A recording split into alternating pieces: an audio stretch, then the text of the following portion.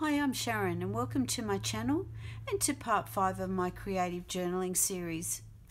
Still on my square soft cover journals, I wanted to make a couple of quick videos giving you a closer look at how I use them. The first thing I use them for is what I've come to call evidence journals. And evidence 1 is where it all started. This one I made way back in 2019. The spine hasn't held up very well. I've learned how to make a much stronger spine since then, but it showed me how much I loved this size and shape. It also showed me where I've come from in my mixed media journey. In it, I recorded process of artworks. I completed with photos as I went along, noted the techniques and the materials I used.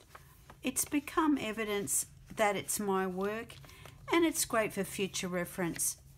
I also did colour wheels using my favourite brands of paint, tried and noted techniques and ideas, that kind of thing. Different marks, different symbols that I wanted to use in my art, different ideas for pattern paper. I've pretty much continued to do these same kinds of things throughout my evidence journals ever since, and I'm up to number 5 now.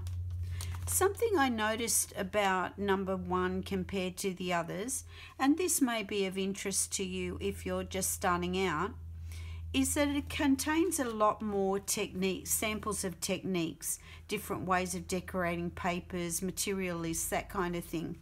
A lot more beginner type stuff. Because that's where I was at the time. I was coming from a textile background, patchwork and applique, and also scrapbooking, and moving into more mixed media.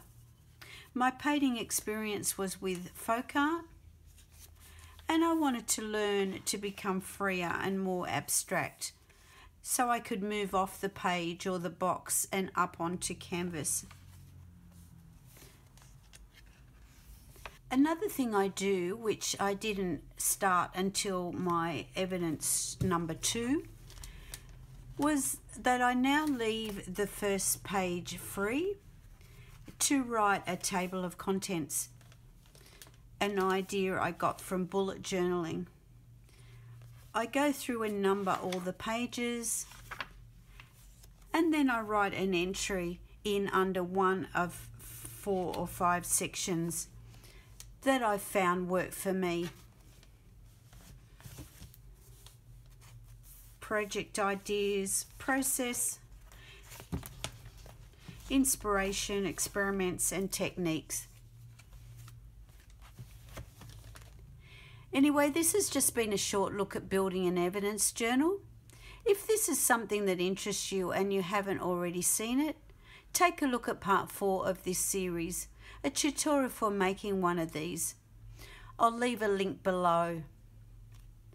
Thanks very much for watching and subscribing. I am absolutely thrilled to see so many new subscribers, and welcome to you. Lots more content planned, so keep an eye out. I also welcome your feedback. It really helps me to know if I'm on the right track for future content. So that's it for part 5. Thanks again, and bye for now.